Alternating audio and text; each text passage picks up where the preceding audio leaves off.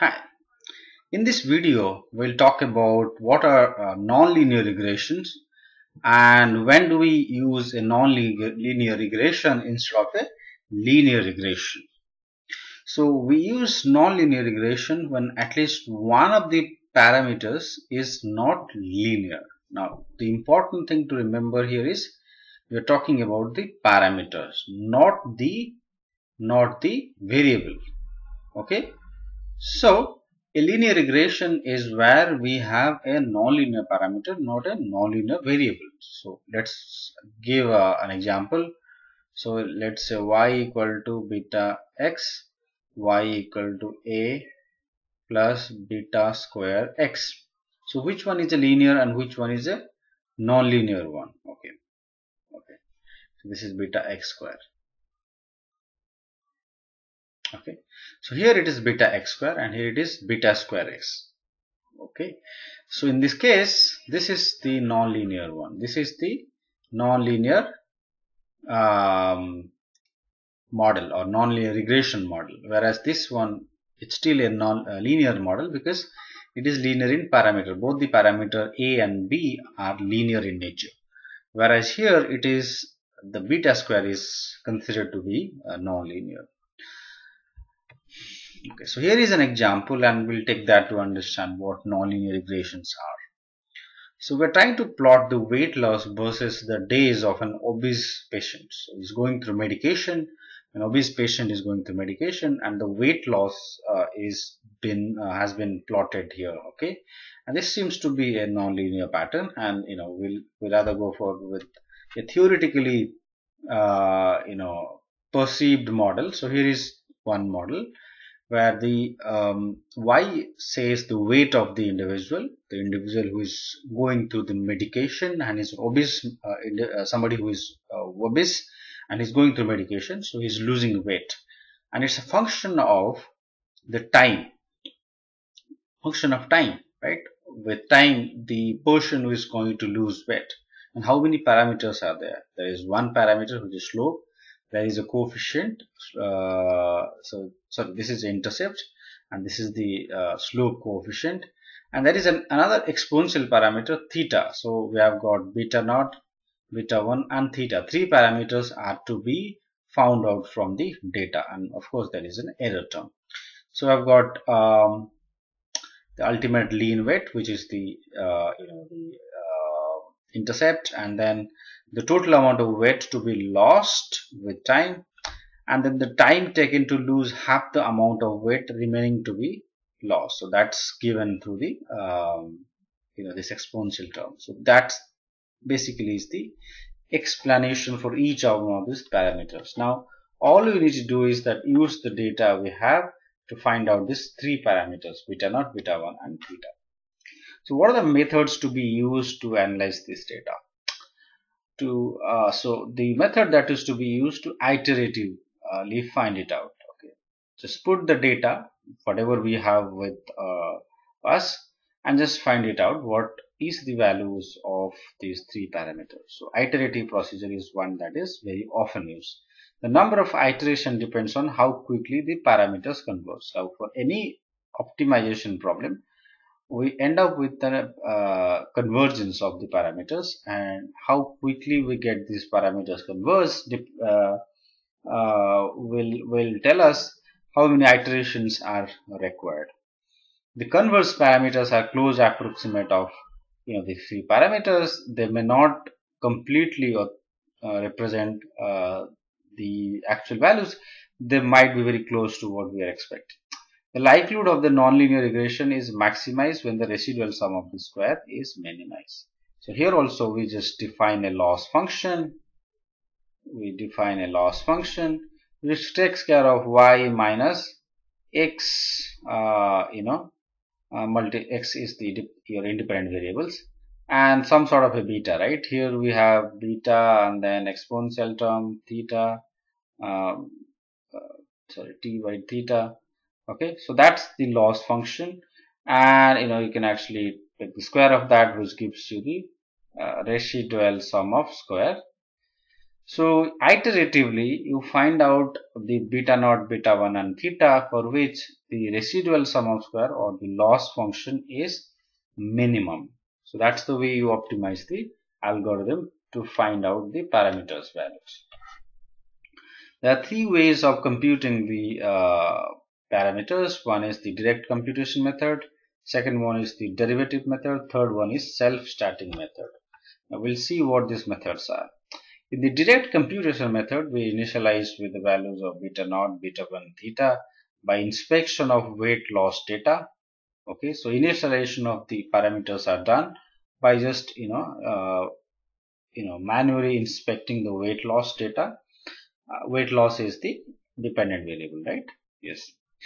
So this is the R code that we have with us. We sort of assume beta naught, beta 1 and theta to be taking some values, and these values are purely given from the data that we have with us, and then we fit the model, the model that we just saw in the previous slide, and we do that iteratively and find at what value of beta naught, beta 1 and theta we're getting the minimum of the loss function or minimum of the residual sum of square, and that's the way we find it out. Then the second one is the derivative method. In derivative method, as you know that you use derivatives to find the minimum value of function. For instance, if you have x square minus 2x plus 3 and that's y, you can actually find out the minimum value of y by taking the first derivative with respect to x and then second derivative with respect to y and seeing if it is negative or positive and then put that some value of x at that point and you get the negative the minimum value of y. So that's what we have learned in school calculus, right? That's exactly what is being used here.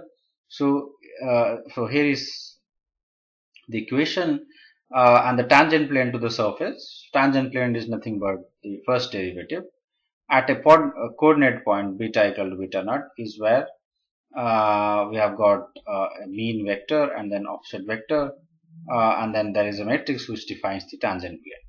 Each iteration gives us a new approximation of beta until convergence is reached. Pretty much like this last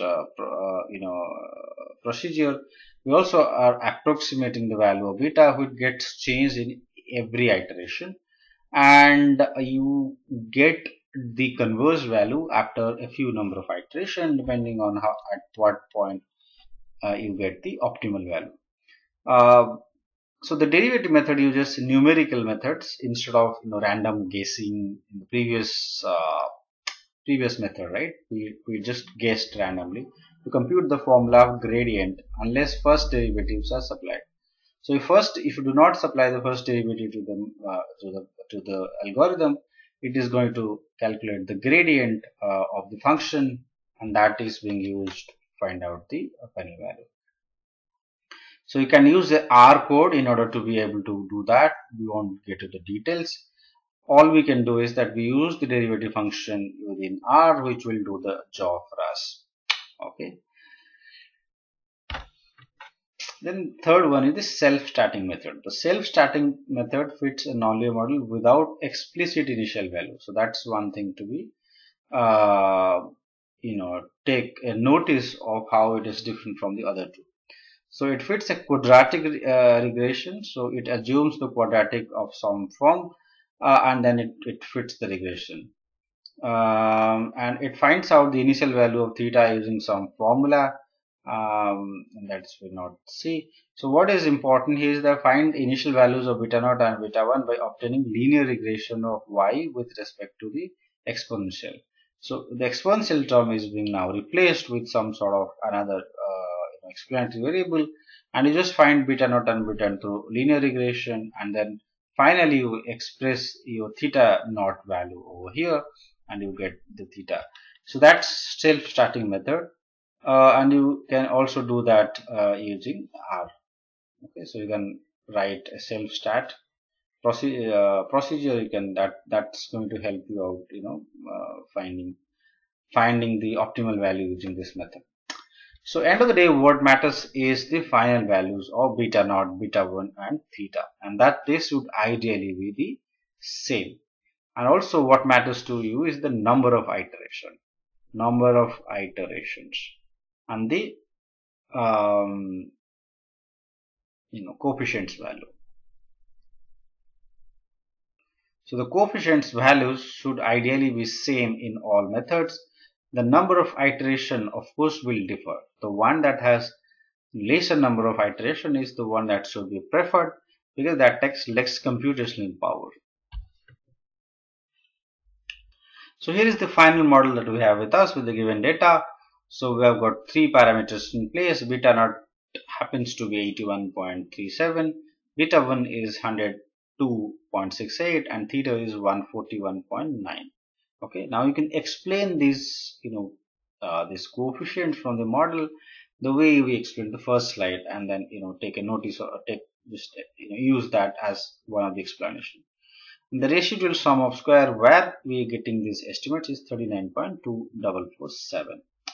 And then using this estimate, you can write the final model. The final model looks something like this, with this intercept 81.37, slope coefficient 102.68, and the exponential coefficient to be 141.9. So given this equation, you just you can fit a regression line through this curve, and this is non-linear in nature. Okay, non-linear in nature. And it need not be just because it looks non-linear, just because we have fit a non-linear parameter. You can actually fit a polynomial regression as well. Okay, polynomial regression, and polynomial regressions are not necessarily non-linear regression. Okay, they can be non-linear if the parameters are not made to be non-linear. Otherwise, if the parameters are linear and it's just the variables which are of non-linear forms, which also can fit something a distribution something like this, is not linear. It rather said to be a polynomial one. So it's important to understand the difference between nonlinear and polynomial regressions. So to summarize, we use a nonlinear regression model when at least one of the parameters is nonlinear. So that's the important one to be remembered, that one of the parameter in the model should be a not linear one and should not be linear. Nonlinear regression is an iterative procedure. So you find the likelihood and iteratively you optimize the loss function and find it out. With the number of iterations depend how quickly the parameters converge. So if the parameter converges quickly, you get less. You get all the values with lesser number of iterations. Otherwise, it takes quite a lot of time.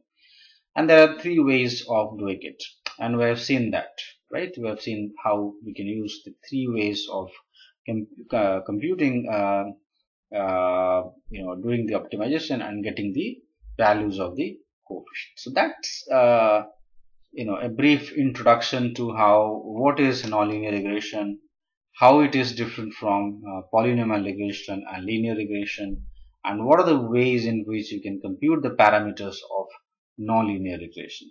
Thank you so much.